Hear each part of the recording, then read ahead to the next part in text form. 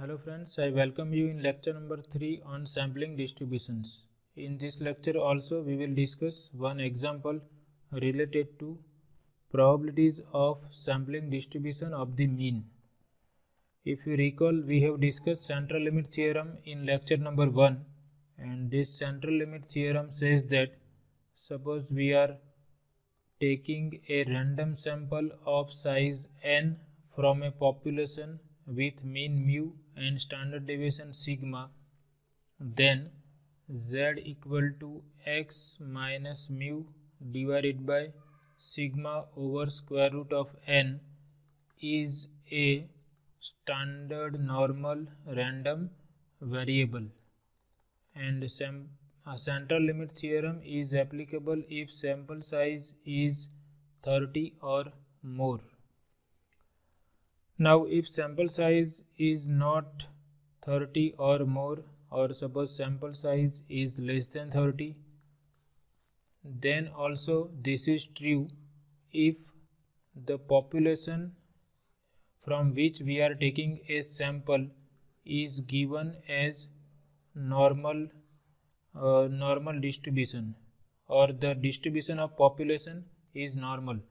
So this restriction on the sample size is not required if the population from which we are drawing a sample is having a normal probability distribution. So we will remember this fact also, that if the sample is taken from a normal population, then also this z defined in this way is a standard normal random variable regardless of the size of the sample. So here we are given a random sample from a normal population, so we don't have to worry about the sample size, but we will require sample size. Here it is given that the life of batteries manufactured by a battery manufacturer can be modeled as a random variable having approximately a normal distribution with mu equal to 50 months and standard deviation sigma equal to 6 months. So here it is given that underlying population is having a normal distribution with population mean 50 and standard deviation 6. Find the probability that the mean of a random sample of size 36 of such batteries will be less than 48 months. So here we have to find out the probability that mean of a random sample of size 36 of such batteries will be less than 48 months. So we have to find out this probability, and we are given that population is normal with mean mu equal to 50, standard deviation sigma equal to 6. So this is given information, given that population mean is 50, population standard deviation is 6, and sample size is 36, n equal to 36. So we have to find the probability that the mean of a random sample of size 36 of such batteries will be less than 48 months. So we are interested in this probability. Here sample size is greater than 30, we can see. So even if it is not given that underlying distribution is normal, we can apply central limit theorem. But here it is given that population is normal, so we can apply central limit theorem regardless of the fact that sample size is bigger than 30 or smaller than 30. So now we know that if this sampling distribution of x bar is constructed from the normal population, then we know that z equal to x bar minus mu divided by sigma over under root n is a standard normal random variable. So therefore we can find out this probability by standardizing this sample mean x bar. So this is equal to probability that x bar minus population mean divided by sigma over square root of n is less than 48 minus mu divided by sigma over square root of n.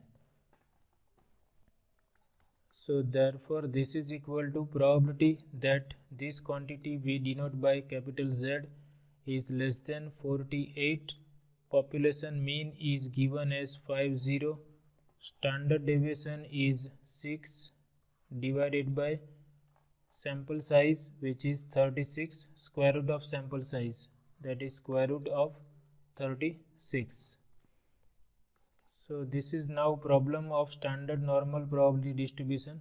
This is going to be 48 minus 50 minus 2. Here we will have 6 divided by 6, that is nothing but 1.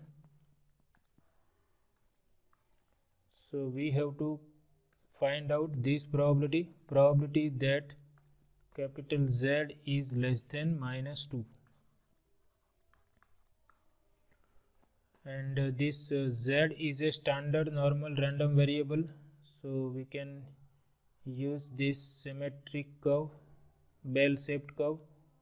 Suppose here we have 0, minus 2 is somewhere say here, and here we will have 2. So we are interested in this probability that Z is less than minus 2. And from the symmetry of the curve we can see that these two areas are equal. So probability that Z is less than minus 2 will be equal to probability that Z is greater than 2. So this I can rewrite as probability that Z is greater than 2. Now this is equal to 1 minus probability that Z is less than or equal to 2, because I am having cumulative probability table for this type of probabilities. Now this I can find using cumulative probability table for standard normal random variable. So I have to find out probability that Z is less than or equal to 2. I am interested in this probability. So 2 I can rewrite as 2 plus 0.00. So here under Z I search for 2. So I have to search here. This is the value corresponding to Z equal to 2, and 0.00, that means I have to consider this first value. So probability that Z is less than or equal to 2 is 0.9772. So that I substitute here. 0.9772. So that I substitute here 0.9772, and this turns out to be 0.0228. So this is the required probability that the mean of a random sample of size 36 of such batteries will be less than 48 months. That is, probability that X bar is less than 48 months is 0.0228.